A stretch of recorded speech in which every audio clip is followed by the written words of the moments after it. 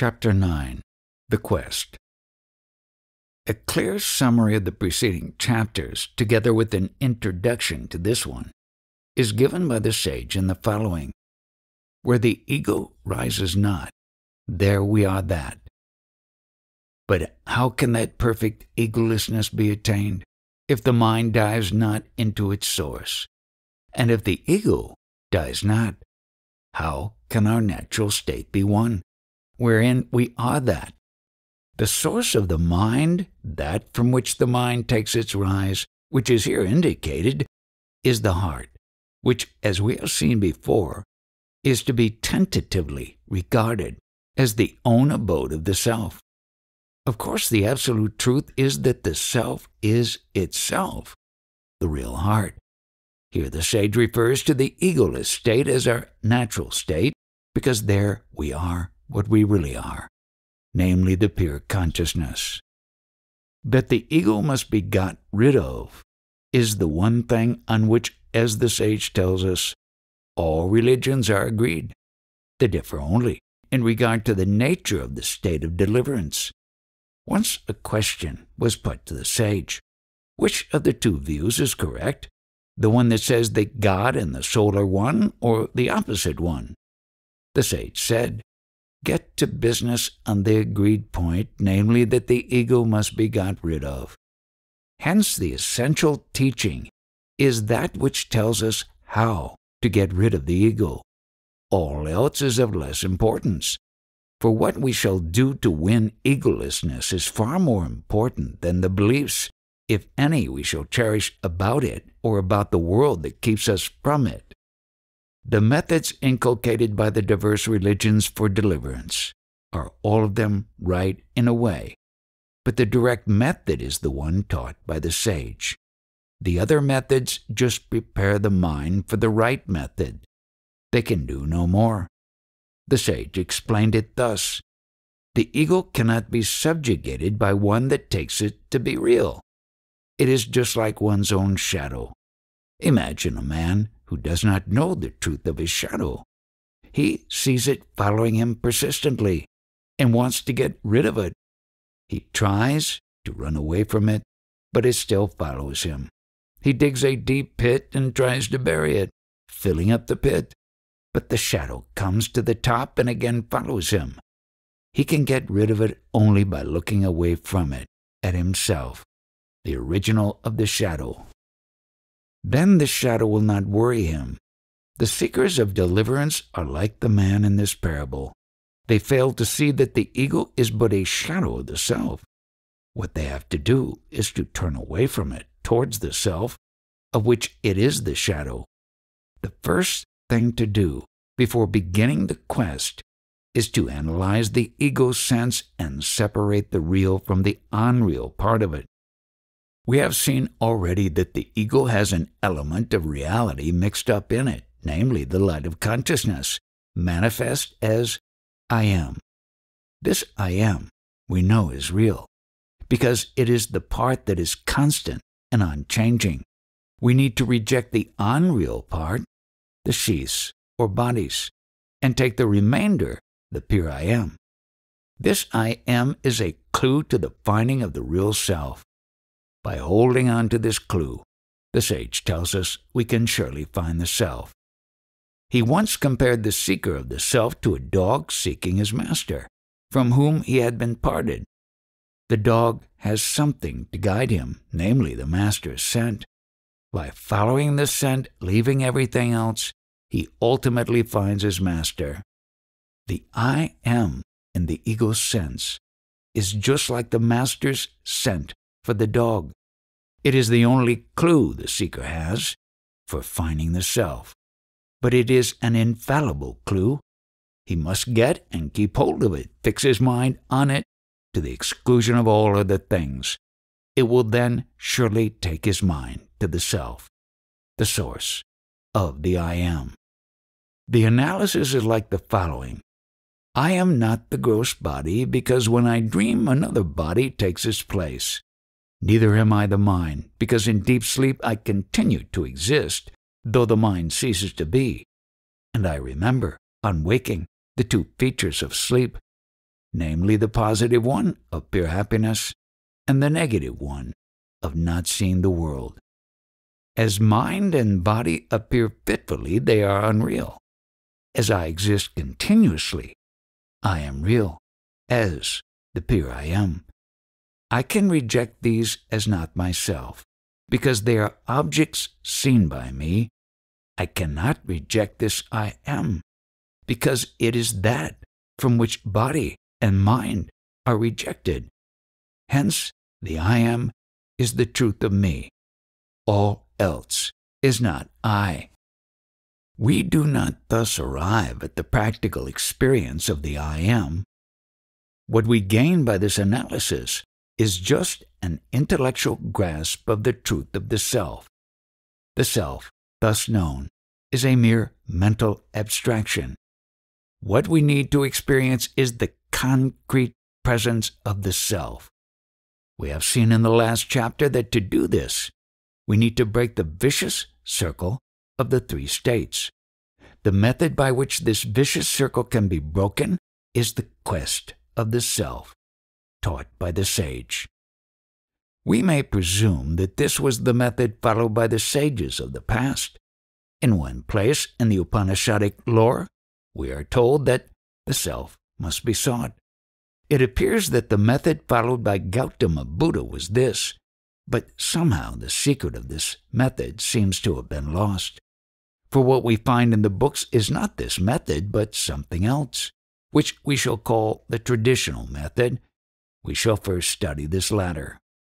This method is as follows. First, the seeker learns the truth of the self as given out in the ancient lore called the Upanishads.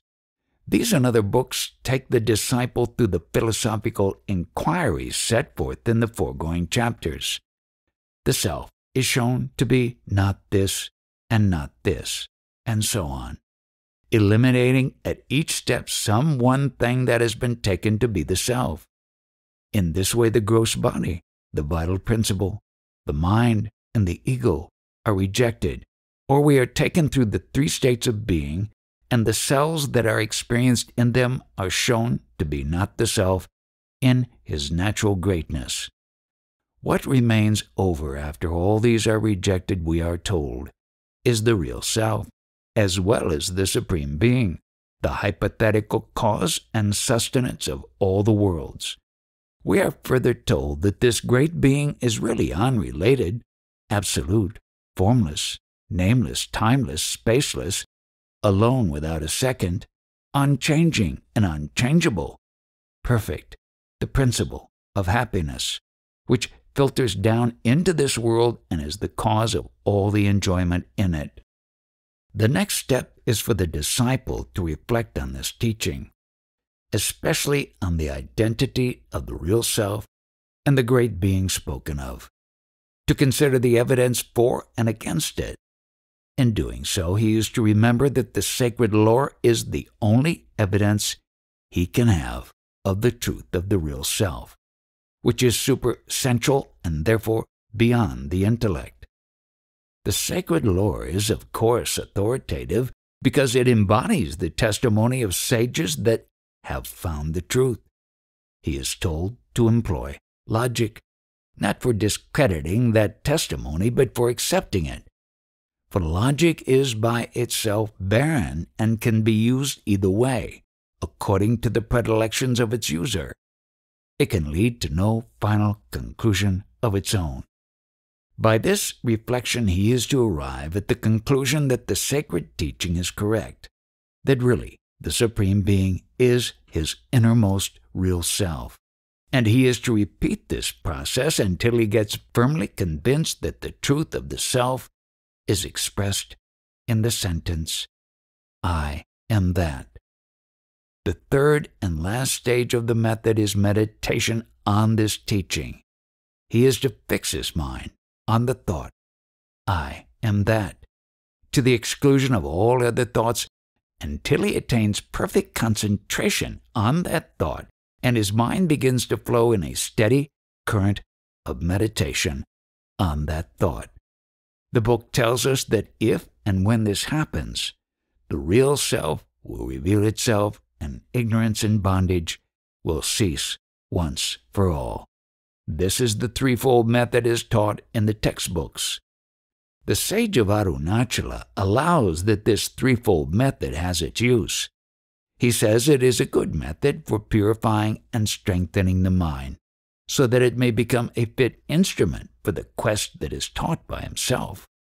For the strength of the mind consists in its freedom from distraction by the multiplicity of thoughts that usually arise and dissipate its energies. And it is unquestionable that only a strong mind can reach the goal, never a weak one. So says the ancient lore, as well as the sage of Arunachala. He says, the direct method of winning the real self is diving into the heart, seeking the source of the I am.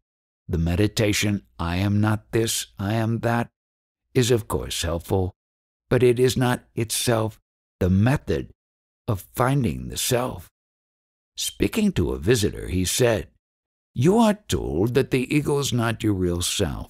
If you accept it, then you have only to search for and find that which is your real self, the real being of which the ego is a false appearance. Why then do you meditate, I am that? That only gives a fresh lease of life to the ego. It is like someone trying to avoid thinking of the monkey when taking medicine.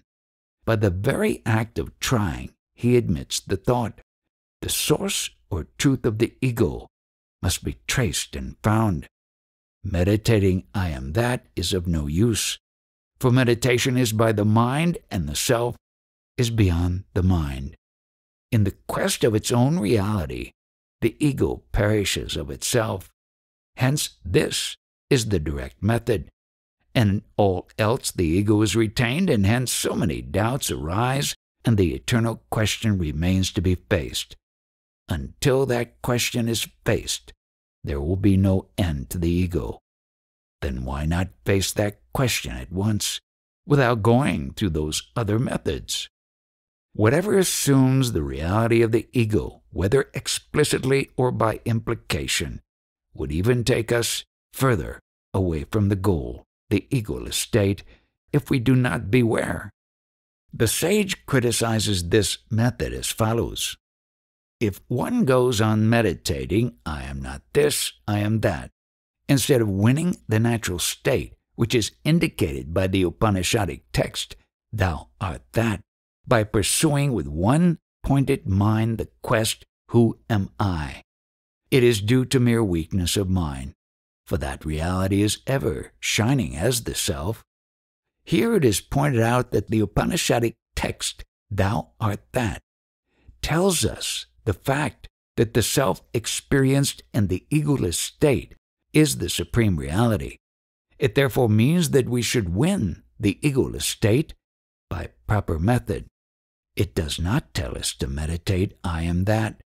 From the text we must understand that by a single effort we shall win two seemingly different things, namely the self and the Supreme Being, because both are one and the same.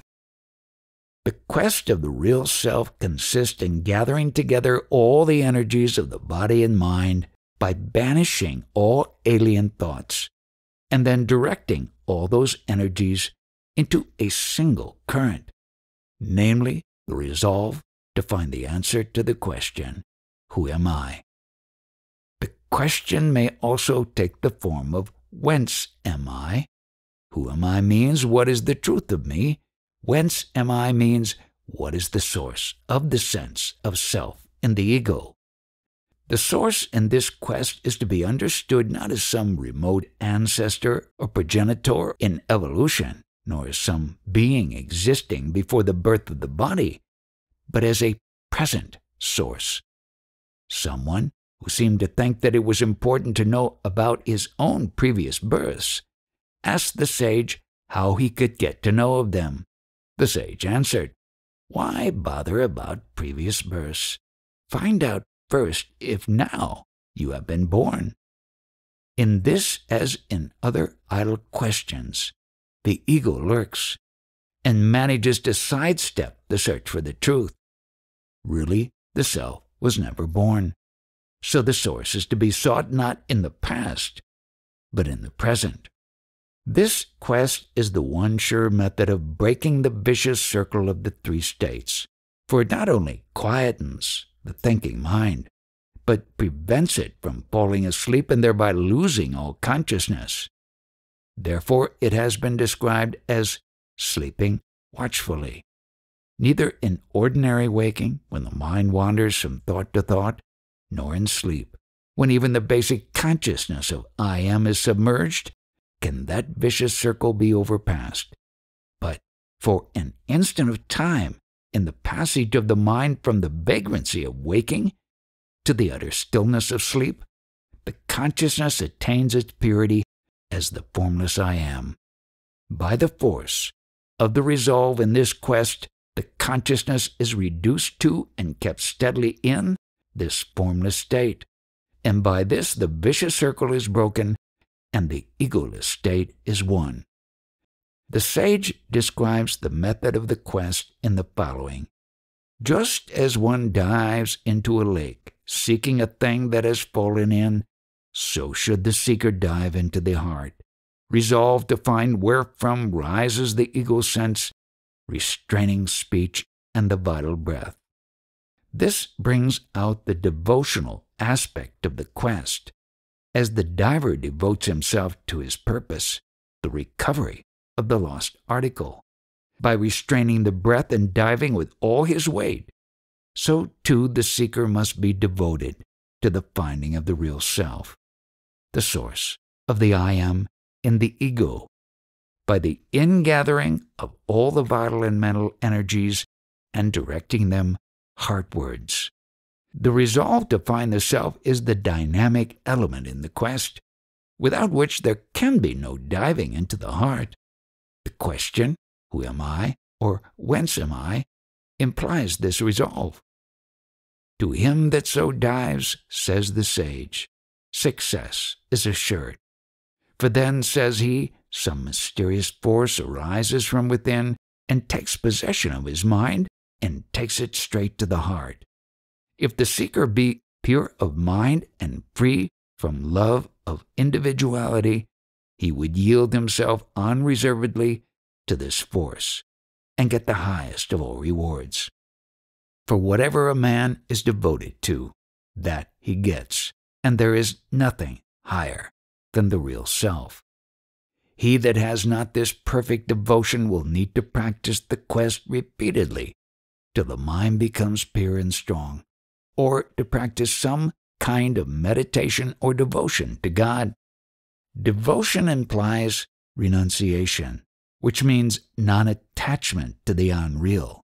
So we are taught by the sages, he that is greatly devoted to any one thing is so far indifferent to other things.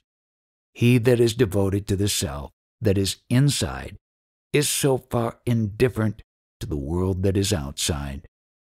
Devotion and renunciation are like the two sides of a single medal. They are inseparable. Renunciation strengthens the mind and ensures success in the quest. This we know from common worldly experience. Whoever is devoted to any worldly end renounces of his own accord whatever stands in the way and gains his end. Naturally, renunciation is equally necessary for the winning of the greatest of all gains, the egoless state. But we must see to it that we understand renunciation aright. It is a purification of the mind, a harmonious and concentrated direction of the mind to the goal, not simply the observance of external forms of self-denial. We are told that speech and the vital breath should be restrained, but the sage explains that the breath does not need to be actively restrained if the resolve be keen and persistent, for then the breath would automatically be suspended, and the energies hitherto operating the body indrawn and reunited to the mind, thus enabling it to dive into the heart. This ingathering of the vital energies is essential, for so long as these energies are united to the body, the mind cannot turn away from the body, and from the body and the world and dive into the heart. When the breathing ceases by the force of the resolve, the mind is no longer aware of the body or the world. The body then becomes almost a corpse. If the seeker has not the needful strength of devotion so that the breathing does not stop of itself, he is advised to bring about suspension of the breath by the simple method of watching the breathing process. When this watch is steadily kept up, the breath slows down and finally stops. Then the mind becomes quiet, free from distracting thoughts, and can then be devoted to the quest. As in meditation of any sort, so in the pursuit of this quest, thoughts of surprising variety may arise and distract the mind, and a sense of defeat and discouragement may be felt. The sage tells us that these thoughts arise only to be quelled, and hence there is no need for the seeker of the self to be disheartened, to accept defeat. If it seems that success cannot come in the near future, that it could come only after long delay, he should meet the thought by remembering that time itself is not real and that the self is not in time. In a book of great antiquity, it is stated that the seeker of the real self must have as much perseverance and patience as is involved in attempting to dry up the ocean by removing water from it drop by drop. In another book, there is a parable of a pair of sparrows whose eggs were washed away by the sea. The birds determined to recover the eggs and punish the sea at the same time by drying it up. This they proceeded to do by repeatedly plunging into the waters and shedding the clinging drops on the shore. The fable says that finally the gods intervened and the eggs were restored. Every alien thought that arises in the quest and is quelled adds to the mind's strength, says the sage, and thus takes the seeker one step nearer to his goal. When the seeker has persisted long enough in the quest and the power from within has arisen and taken possession of the mind, the heart is quickly reached. That is to say, the mind becomes reduced to the state of pure consciousness and begins to shine steadily in its pure form as the formless I. The sage calls this formless consciousness the I am I, to distinguish it from the ego sense which has the form of I am this body, that implies the sensation of the ego form. The finite ego is swallowed up by the infinite self. With the finite ego are lost all the imperfections and limitations which beset life. Desire and fear are at an end, as well as sin and accountability. The real self was never subject to these. They belong to the ego, and they do not survive the ego. In the egoless state, the self abides in its own glory. The sage that has thus found the self, having shed the ego, is not an individual, though he may appear as such to immature disciples and to the rest of the world. The sage recommends also meditation of the pure I am or I aham as an equivalent of the quest. He says, since his name is I, the sadhaka that meditates on the I is taken to the heart, the world of the real self. How to reconcile devotion to the self with the daily routine of work that the world demands? This question was put to the sage by one who had come from a distant place by rail. The sage replied as follows, Why do you think you are active? Take the case of your coming here. You left home in a cart, took your seat in a train, alighted at Tiruvannamalai station, again got into a cart and found yourself here. When asked, you say that you came here from your town. Is it true? As a matter of fact, you remained as you were. Only the conveyances moved. Just as these movements are taken as yours, so also are the other activities. They are not yours. They are God's activities. The questioner objected that such an attitude will simply lead to blankness of mind and work will come to a standstill. The sage told him, "Go up to that blankness and then tell me." From this we may understand that to the extent we realize that the self is not the doer, it is not necessary for the earnest seeker to retire from his worldly activities, to become a recluse or hermit, in order to prosecute this quest.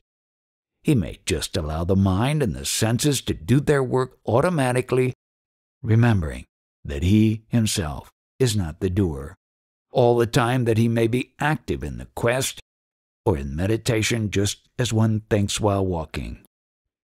Not only is it unnecessary to renounce one's everyday activities, to become a recluse or hermit in order to take up this quest, but it would appear, from what the sage has actually said, that it may be desirable for most of us to continue to be active in order to prepare for the quest. The sage tells us that dissolution of the mind in the self is accomplished by steadily cultivating the knowledge that the mind is but a phantom of the self, and that this can be done while going through one's everyday activities. These activities can thus be utilized as a preparation for the quest. When this knowledge that the mind is but a phantom of the real self is firmly established, then it will be easy to take the quest and persist in it watchfully to the very end. Many times the question was raised before the sage whether or not it is necessary to renounce house and family ties and fare forth as a mendicant ascetic. The sage has said that if one be fated to become an ascetic, the question will not arise, but that as a rule it is not necessary. On one occasion there was a short dialogue. The visitor asked, "Should I leave home or may I remain there?" The sage said, "Are you in the house or is the house in you? You should remain just where you are even now. You cannot go away from that." "So I may remain at home." "I did not say so. Listen, you should remain steadfast just in that place, which is naturally yours always." The questioner put the question assuming that he was in the house, but the truth is that the whole world is in him, as the real self. So he was told to remain in the self, that is to cease to think that the world is real. On another occasion, the sage said, "A householder who does not think, 'I am a householder,' is a true ascetic, while an ascetic who thinks, 'I am an ascetic,' is not. The self is neither an ascetic nor a householder." It may be remarked that the assumption of an ascetic mode of life is a serious affair. The sage points out that in any case, it is the mind that has to be harmonized to the quest, and if it cannot be done at home, it would be difficult equally elsewhere. A great power for good, which the disciple must utilize wherever possible, is the society of sages. The sacred lore seems to use even the language of hyperbole in recommending this. The sage cites these texts freely. The extent to which one would be benefited depends on one's understanding of and devotion to the sage as guru. Such devotion is of great importance, as we shall see in a later chapter. An important caution to the disciple is given in a minor work attributed to the sage Shankara, and this is adopted by the sage. One should inwardly reflect on the truth of non-duality always, but should not seek to apply the teaching in his actions. Meditation on non-duality is proper in respect of all the three worlds, but understand that it should not be done in respect of the guru. It may be difficult to make out the reason for these injunctions, but if we remember the power of the ego to pervert and frustrate even honest efforts to realize the truth, which would mean its own death, we need not be puzzled. Reflection on the truth of Advaita tends to dissolve the ego and develop devotion to the truth. But action from the Advaitic standpoint is suicidal, because the enemy would be in charge of such action. While ignorance is alive, duality persists in appearing as real because of the ego sense, and truly Advaitic action is impossible.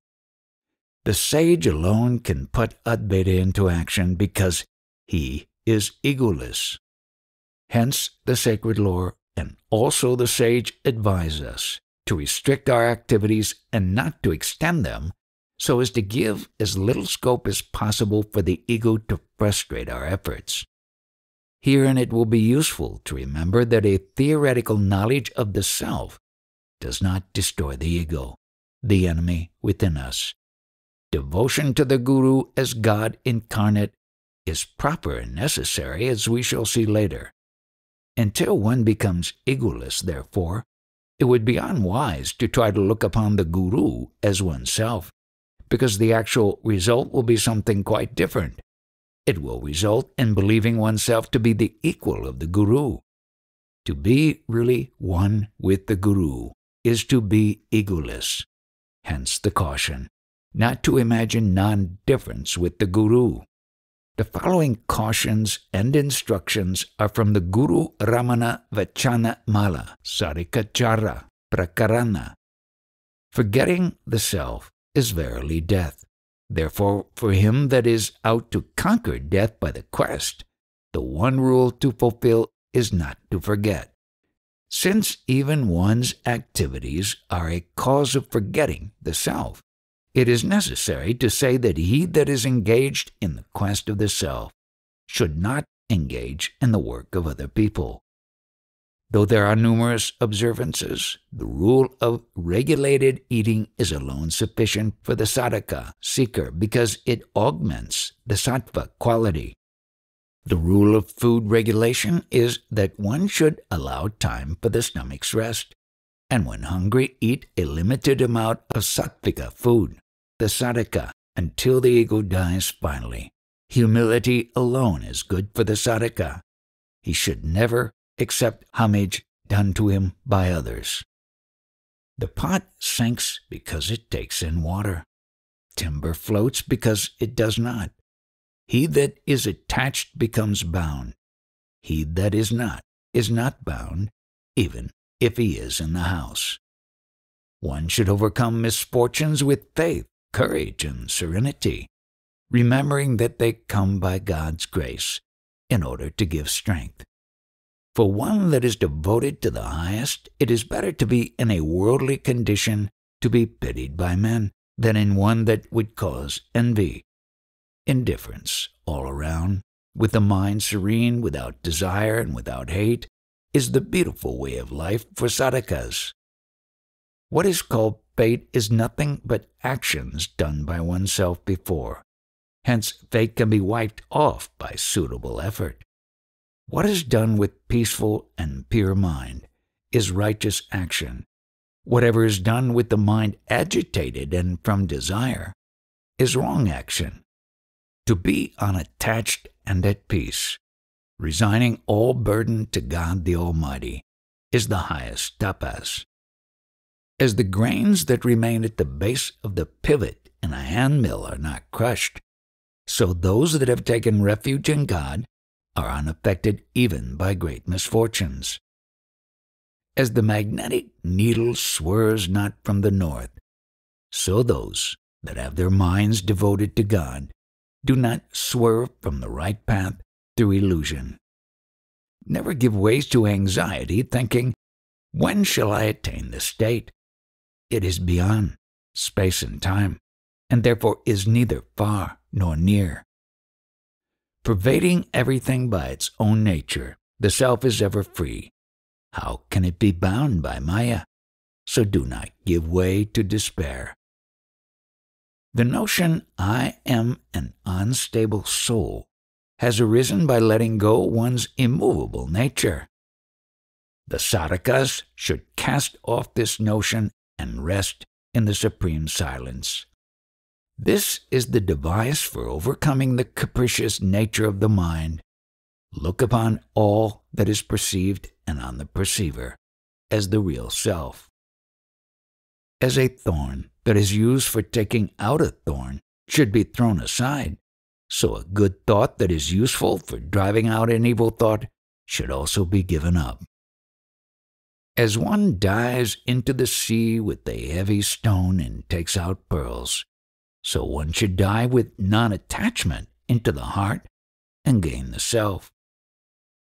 The quest of the real self is fundamentally different from all methods of winning deliverance which are in vogue.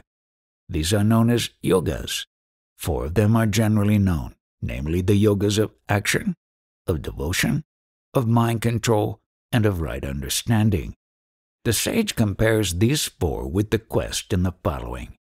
The quest, who is he? To whom belong actions, separateness from God, ignorance or separateness from reality? Is itself the yogas of action, of devotion, of right understanding, and of mind control. That is the true state of the self, the untainted and blissful experience of one's own self. With a seeker, the I being extinct, these 8 have no place. Here is made clear that in the 4 yogas the follower takes the ego to be himself, and thus attributes to the self some one or other of the defects that appear in himself because of the conclusion. The yogi of action takes it that the self is the doer of action and is thus bound to suffer their effects. He wants to neutralize these actions by other actions.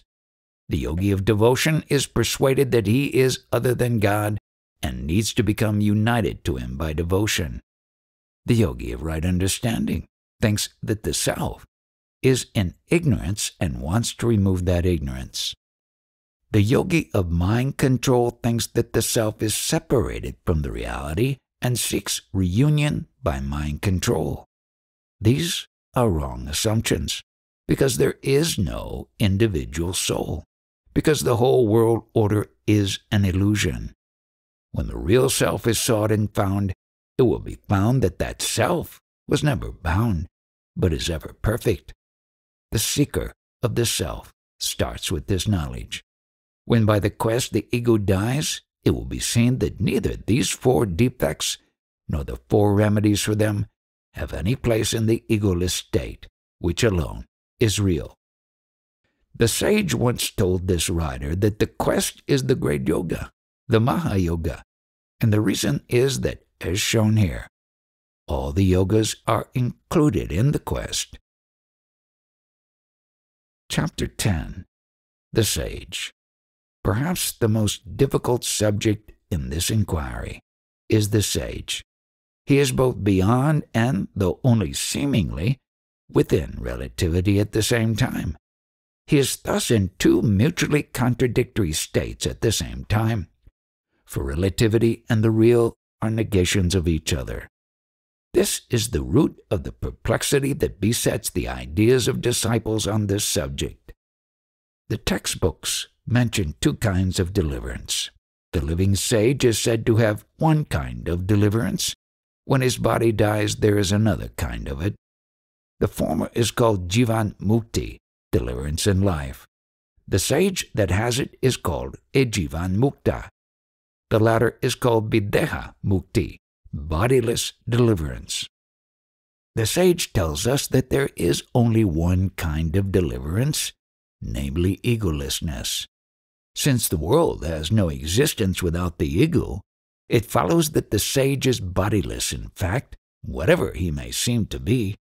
Even those that think that the sage has a body and mind are unable to realize that they are unreal, can understand this much, that this causal body, which is the primary ignorance, has been dissolved, and that therefore the sage, who is just the real self and nothing else, is in no way connected with the surviving subtle and gross bodies as the ignorant one thinks himself to be.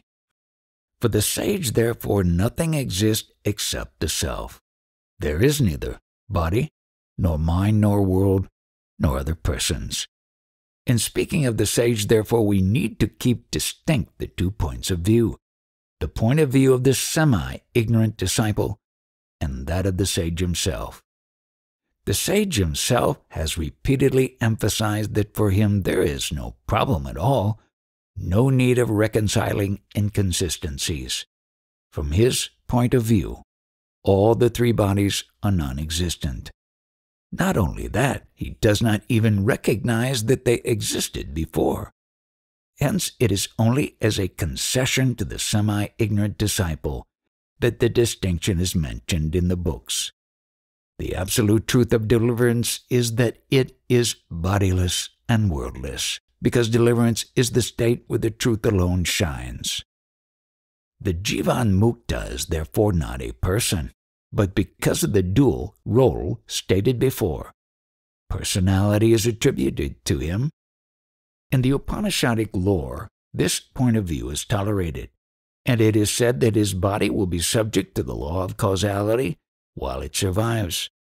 By the force of this law, his body will be affected by the reactions, pleasant or unpleasant, of previous actions, which are called karmas. These are divided into three parts or lots. There is the particular lot of karmas which came to fruition at birth, which gave the sage the present body, and will go on regulating what happens to it till it dies. This karma is called prarabdha, because it has begun to yield fruit. There is another lot of karma called agami, actions to come. The remainder is called sanchita, the reserve.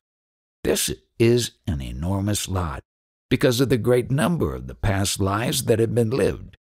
It is said that the first lot alone retains its power, but that the second and third lots become liquidated when one becomes a sage, when individuality is lost. The sage will have no more rebirths, nor will he go to other worlds, but he will reap the fruits of the prarabdha or current karma. So says the ancient lore in some places. We shall see that this is not strictly correct. We have seen before that the sage is in the natural state, or sahaja samadhi, always. This is not, as we have seen, the kevala nirvikalpa samadhi of the yogi, which is inconstant. This natural state is not inimical to the automatic bodily activities which are attributed to the sage. So it may be said, in a sense, that the sage is awake to the self and to the world also. He seems to eat, sleep, and live like other persons. Because he is in the sahaja, he is able to hear and answer questions. The yogi that is sometimes in trance and sometimes awake cannot give us any such teaching, because he himself is still in bondage and ignorance. If there were no sahaja state, then it would happen that whoever obtains direct and perfect experience of the self would at once cease to appear with the body in this world, and thus there would never be anyone who would impart authentic teaching about the self and the method of finding him. But the sahaja state exists and is attained by some rare seeker now and then. Thus the teaching of the sacred lore is confirmed and corrected, added to where necessary, and made intelligible to qualified disciples by an unbroken line of sages. Within historical times, there were the sages Gautama and Shankara. How many others there were, we do not know. This office is now fulfilled by the sage Ramana. Those that have not heard and understood the truth of the natural state, namely, that it is not inimical, like the kevala, to bodily activity, raise a question about the sage, the answer to which is not easy to understand for all. Even among the sage's disciples, there are some who cannot understand the answer. But that is so because they are believers in a fascinating but complicated creed in which the chief tenet is that the world is real as such. It is therefore quite natural that they should refuse to understand the sage's teachings, of which the essential part is that the world is not real as such. They are dualist, in fact, and as such, violent haters of Advaitic teaching. In this connection, we may take note of the tenderness the sage shows for the weaknesses of believers. The sage observes the rule enunciated in the Gita, that no one's faith should be disturbed. Therefore, when ardent dualists are present, the sage is very careful in what he says. He does not, while they are present, give out clear Advaitic teaching. But as soon as the dualist goes out, he turns around to the Advaitists that remain and apologetically explains to them that he had to water down the teaching to suit the dualist. He thus treats the latter as immature ones, and the Advaitists as adults who can understand that allowances have to be made to the immature. But he leaves us in no doubt at all that the Advaitic teaching is the highest there can be. We have two kinds of views about the sage. First, there is the view that is held by those who claim to be Advaitists, but who have not sat at the feet of the sage. Then there is the view held by disciples of the sage who are hostile to his Advaitic teaching.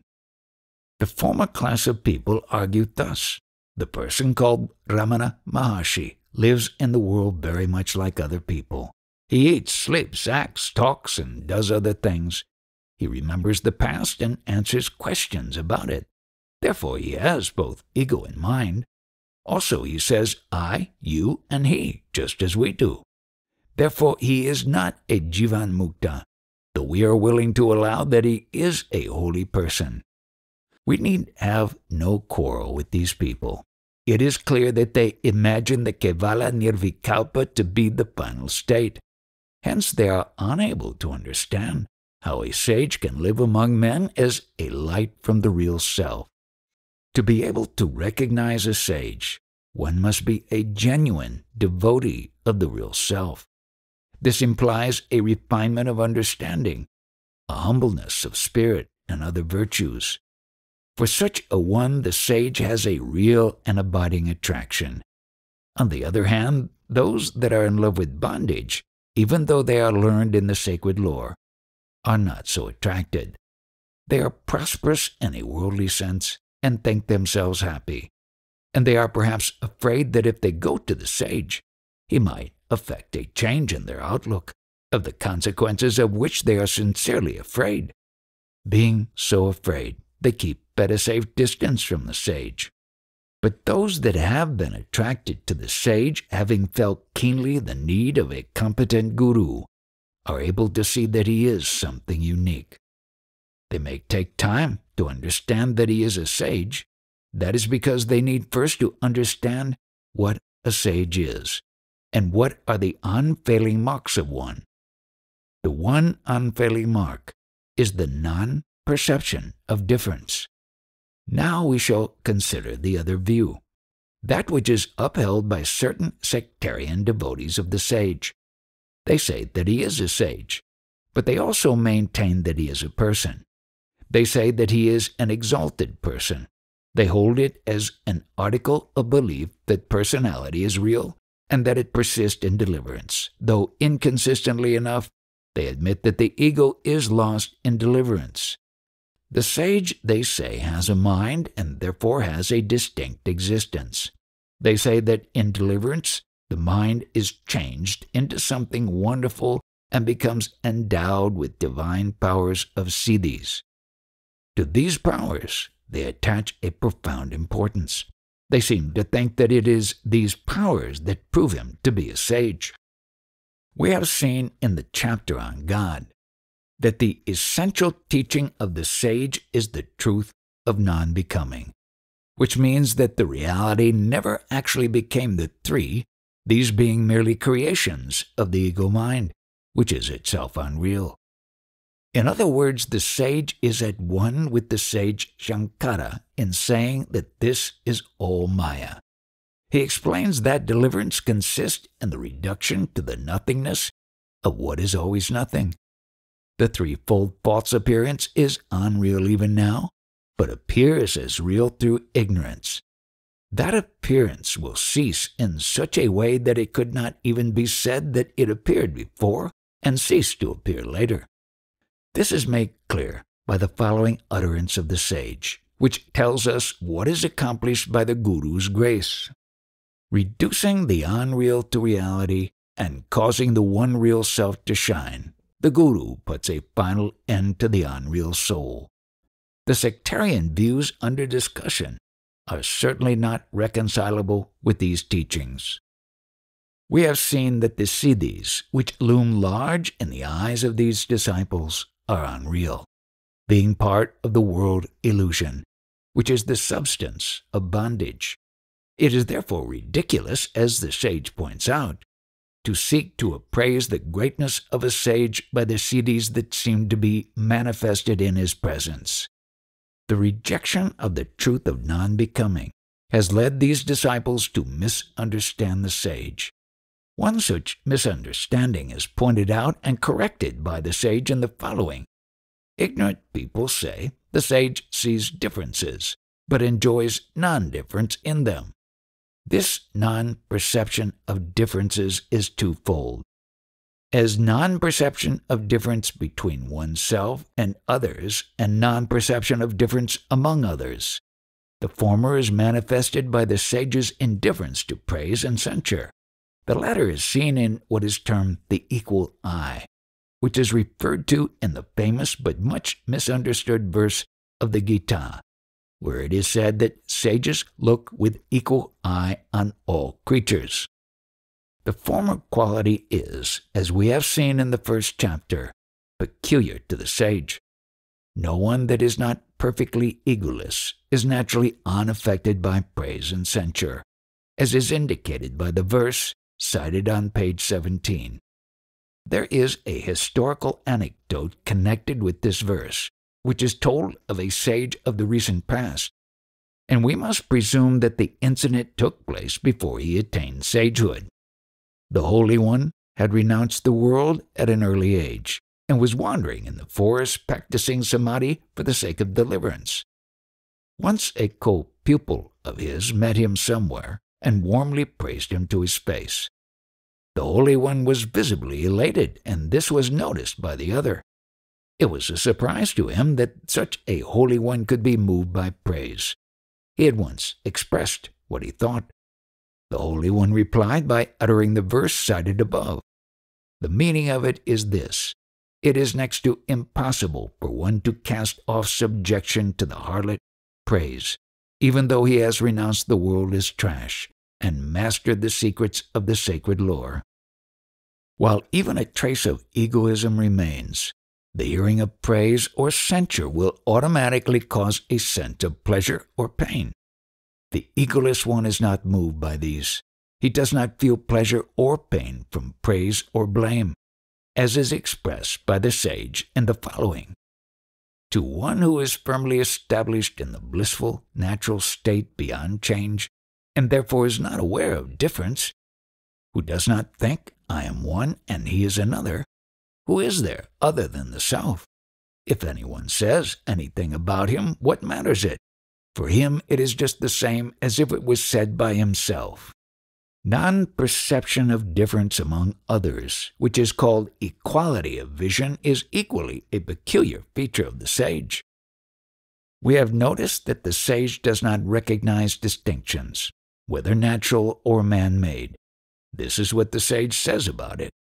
The equal vision of the sage is just the recognition that the one self, who is consciousness, is present in all that appears. In other words, it is egolessness. The same is the meaning of the grossly misunderstood and misapplied text of the Gita, where it is said that the sage looks with equal eye on all creatures. This equal eye is not for the ego-ridden ones, because they do not see the real self in all. Equal vision does not consist in acting as if all human beings are equal as such. Not equality, but unity is the teaching, and that can be realized only by oneself becoming egoless. In this connection, we may remember the caution against applying the teaching of non-difference in action. This truth about the sage, namely his non-perception of difference, is sometimes erroneously described as perception of non-difference in difference. This description is favored by some of his sectarian disciples. They say that the sage sees difference in non-difference and enjoys non-difference in difference. This description is picturesque, but contrary to the truth of non-becoming, which has been set before. On this point the sage says, "It is wrongly said by the ignorant that the sage sees difference, but enjoys non-difference in them. The truth is that he does not see difference at all. Besides, the primary difference is that between subject and object, and in the state of non-difference, namely the egoless state, this difference does not survive. Hence, perception is impossible in that state. It is therefore absurd to describe the sage as perceiving non-difference. He can be rightly described only as non-perceiving difference. Perhaps what these sectarians mean is that the sage knows the underlying unity while seeing the differences. If so, then we have to ask whether this knowledge of the unity is experimental or merely inferential. This revelation makes it clear to us that so long as differences are being perceived, that is, so long as the ego survives, only inferential or theoretical knowledge of the unity is possible, not experience. This means that the sage has no experience of the unity, which is absurd. An argument advanced by these sectarians is that there must be something to maintain the distinction between one sage and another. They here take it for granted there is a distinction, and to account for it, they claim that each sage has a subtle body of his own. We have seen that the subtle body is not other than the ego, and that the latter is just a hyphen joining two mutually negatory things, the real self and the body. It logically follows from this that there is no distinction between sage and sage, and this is true because the sage is not the knower or enjoyer of the self, but utterly identical with the self. This is what sage Sri Ramana says on this point. It is from ignorance that you say, "I have seen this sage, I shall see that other sage also." If you know by experience the sage that is within you, then all sages will be seen to be one. It may be said that we do see a body and mind belonging to the sage, but so do we see other bodies and minds, and the teaching is that they are unreal. The truth is that it is our mind that creates the sage's mind and body, just as it creates the whole world, including God. We see the sage as a person in our dream of relativity, occurring in the sleep of ignorance.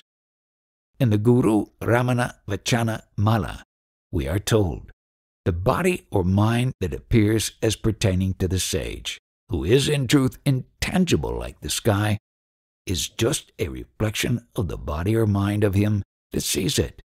It is not real.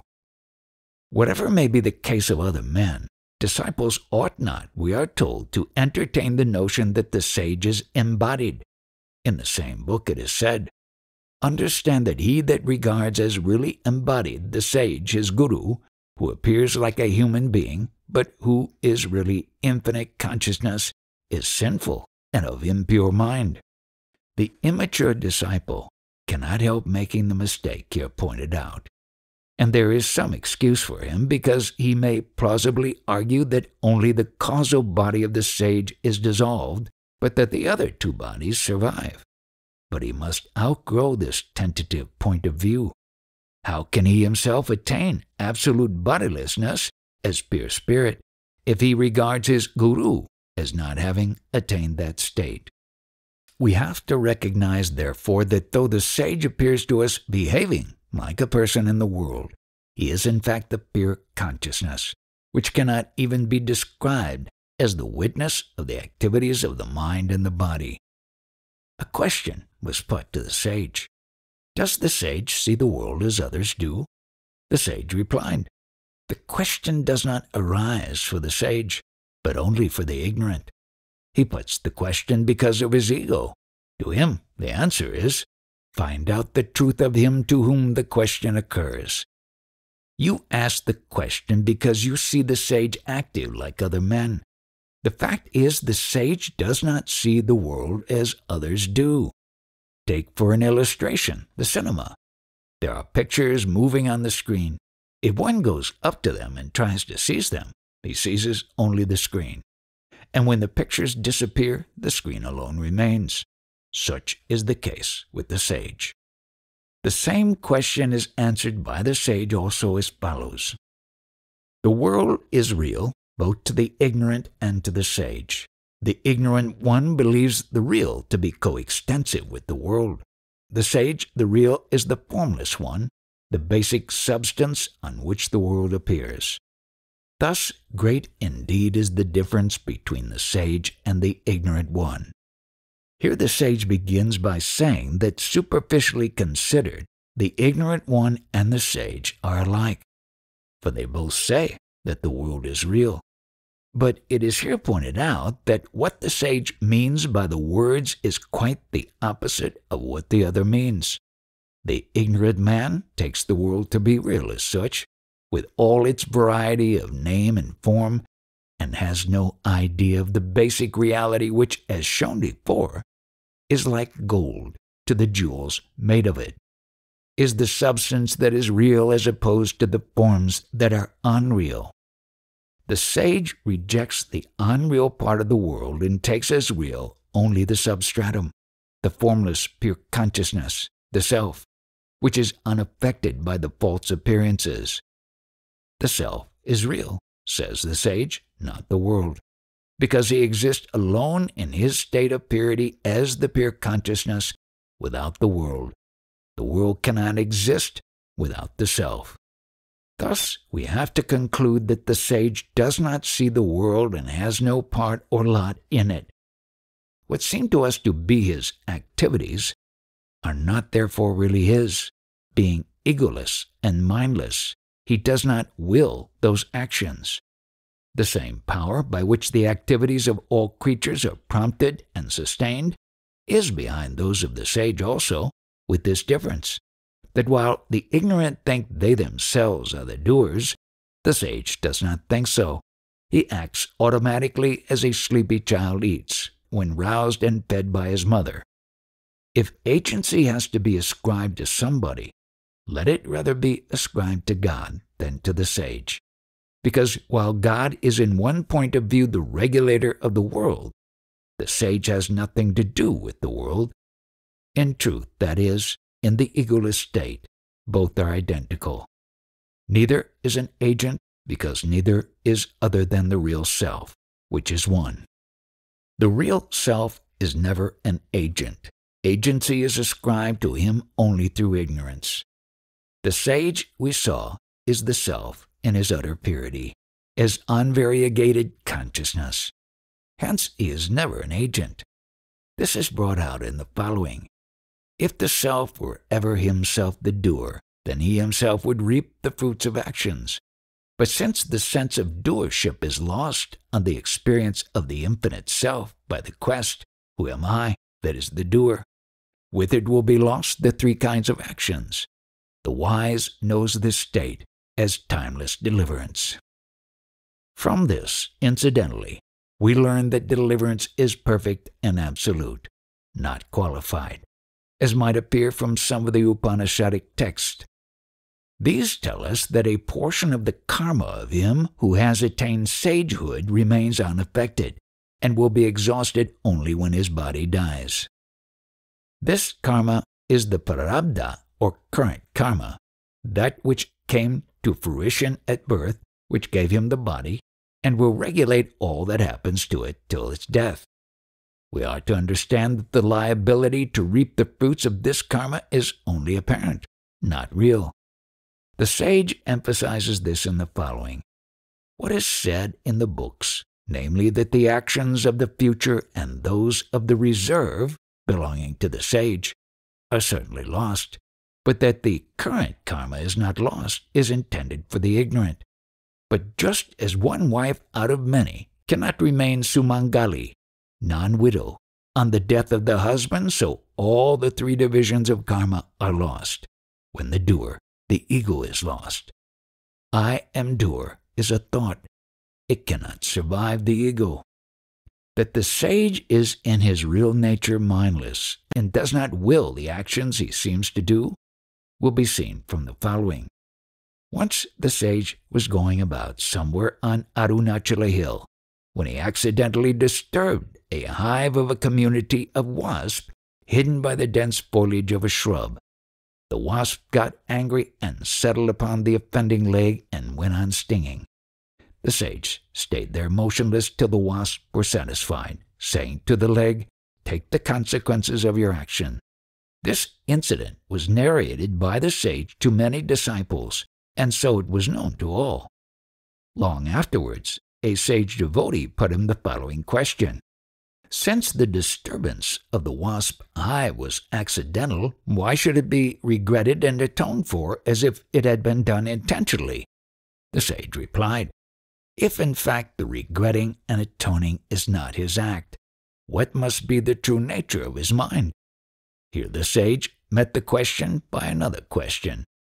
The disciple knew his guru to be a sage, but it seems that at the time he was not fully aware of the truth that a sage is one who is a native of the egoless state and is therefore mindless. Hence he assumed that the act in question was done by the sage and based his question on that assumption. The sage graciously pointed out that the assumption was wrong, and indicated that the so-called mind of a sage is not really mind, but pure consciousness. The sage has confirmed this teaching many times, saying that the mind of a sage is not mind, but the supreme reality. Since the sage is mindless, he is in no way related to the world and its affairs.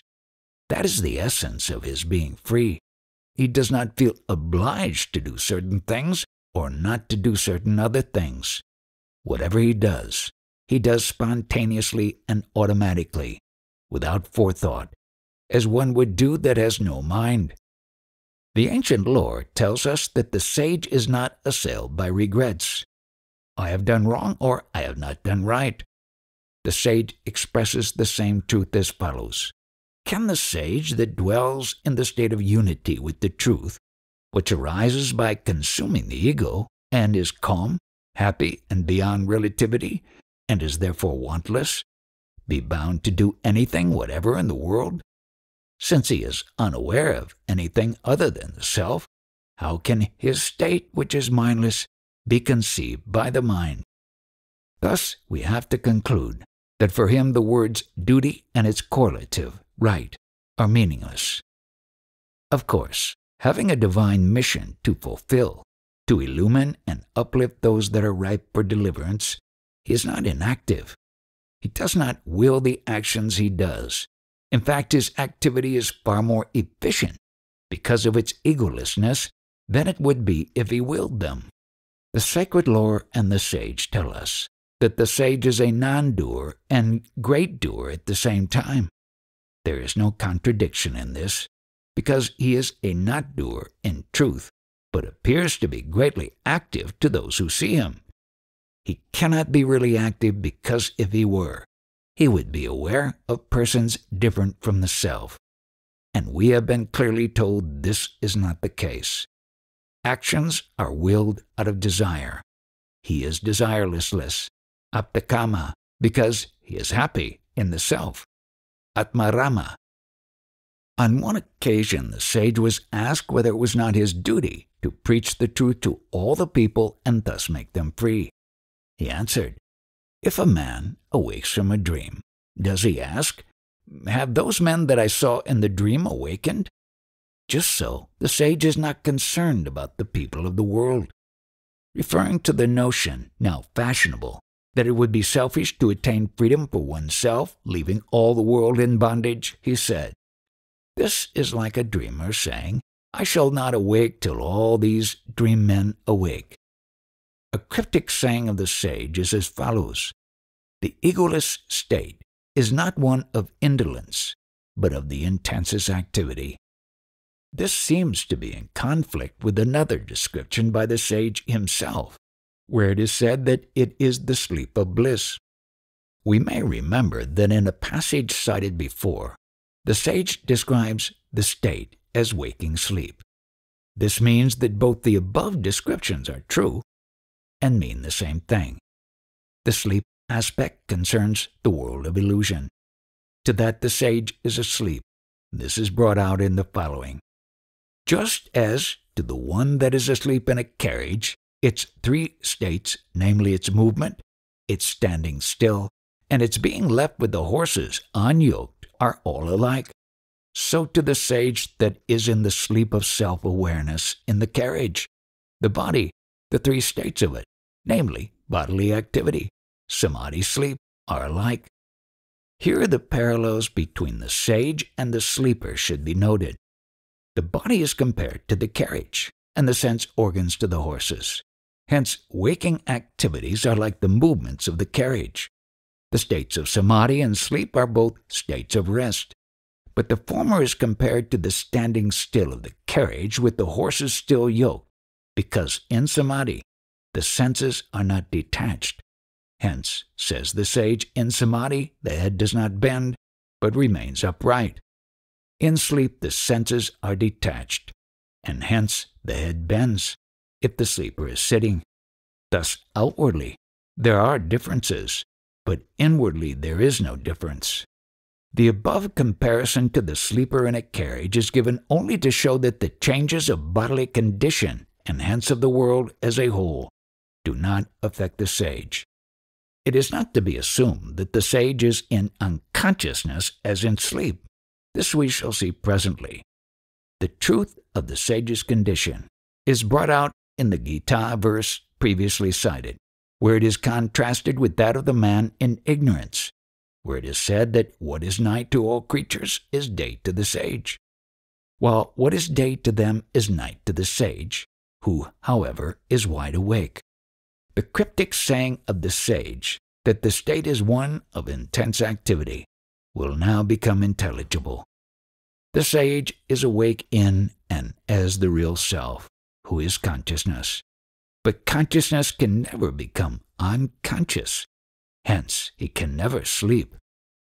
That is his activity, and that is all the activity there is. All else is Maya. The sage is not asleep, even when the body sleeps. May be inferred from the observed fact that the sage is always alert, ready for any kind of activity. This is because the sage is ever in the natural state, which is neither trance nor the waking state of the ignorant. We have seen already that only a sage can be a guru, because he alone can work both from within and from without.